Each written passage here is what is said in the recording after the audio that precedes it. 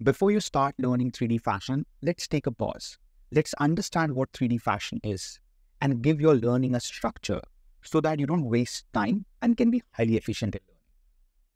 Hi, my name is Vivek. I'm the founder of Learn 3D Fashion platform. I have taught more than 2,800 students across 10 plus countries who comes from brands and institutions like Harvard, Nike, FIT, UAL, and across the world. So, in this tutorial, let me give you an understanding of how 3D fashion works, right? And how do you need to structure your learnings so that you can be highly efficient and you can enjoy the process of 3D designing. All right, so now let's quickly jump into the 5 different stages of 3D fashion and how those stages can help you to structure your learning. So the 5 stages are 3D modeling, finishing, texturing, rendering, and animation. So now let's go through each and individual stages one by one, and let's understand what are the different topics that are very essential to it, right? And how to structure it. So the first stage is called modeling.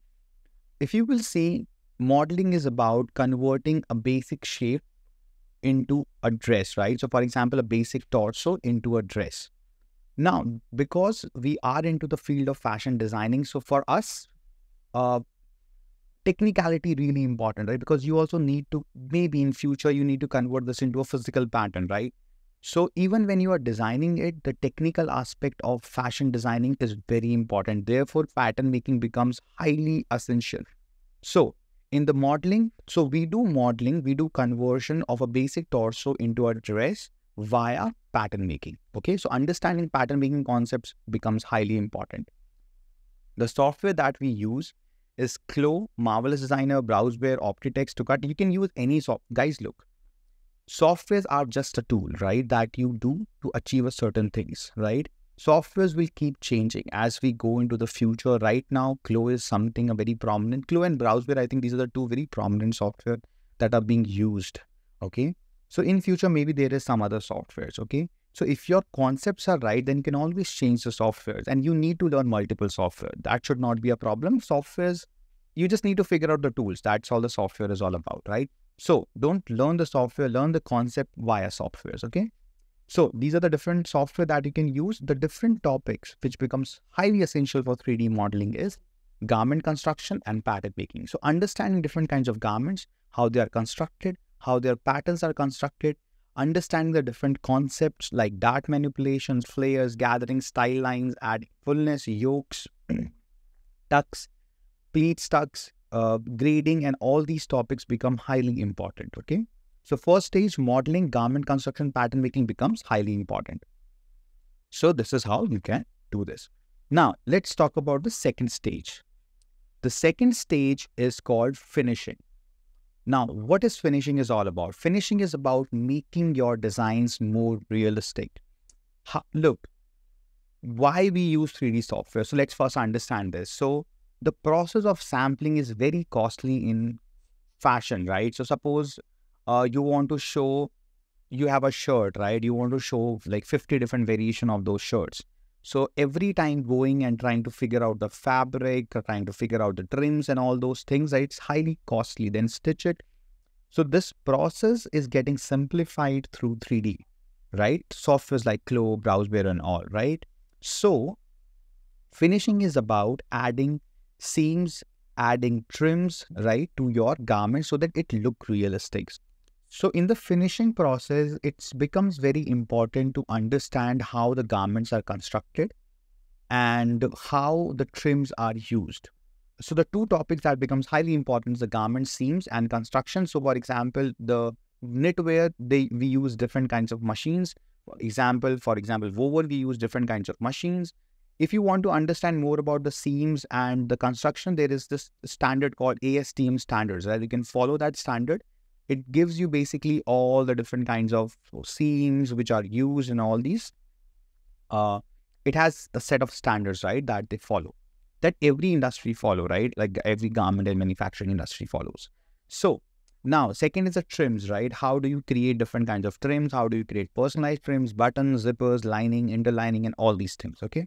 So two topics. Second topic is, first was modeling. Second is finishing. In finishing, there are two really important topics called garment seams and construction and trims and accessories. What do finishing do? Finishing adds realism to your designs. Okay. For example, this is a shirt, right? Now you see there's a top stitch in the shirt. Okay. The way the collar, you stitch a collar is you stitch it first and then you turn it inside out, right? So there is this double-sided kind of a fabric that feel comes in, right? You have the button, you have this buttonhole. Again, you have the top stitch here. So all these different kinds of detailing, this really adds up, right? If you want to present your design in a really nice way. Okay. The next thing is texturing. Texturing is about adding fabrics to your designs. Okay.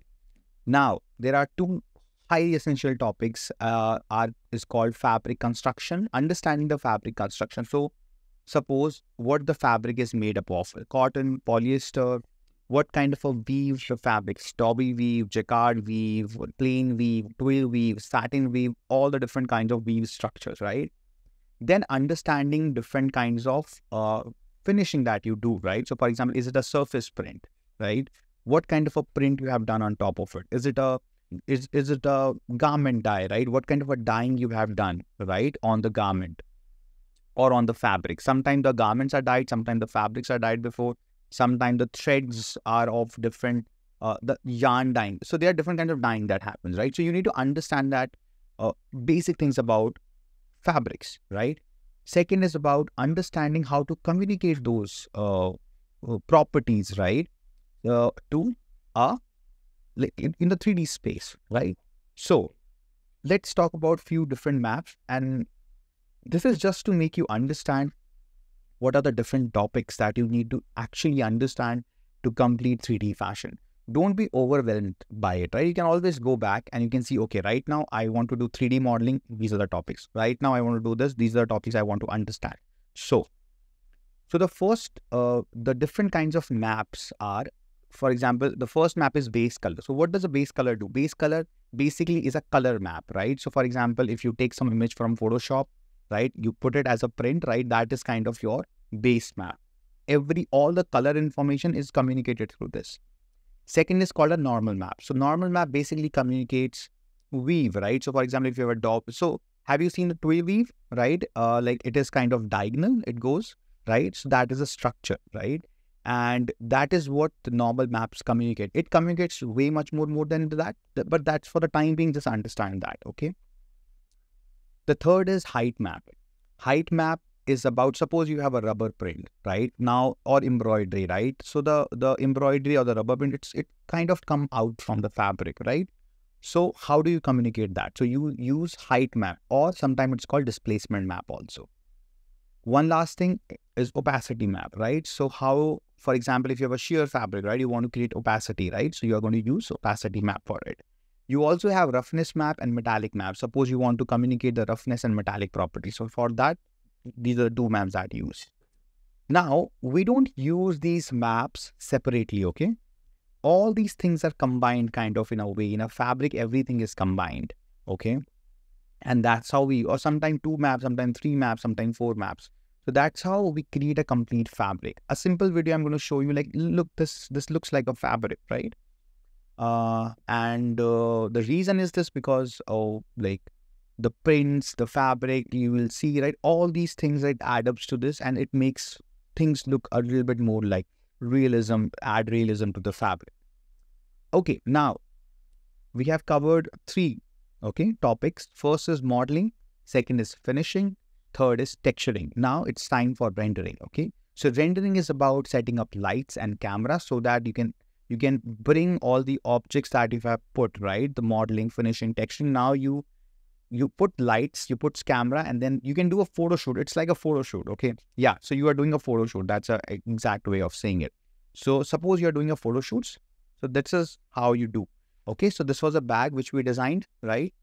And then we bring it to an environment, right? To a scene, we create an environment for it. And we like, it's like a product shoot that you are doing, right? So this is how realistic your designs are going to look once you render it, okay?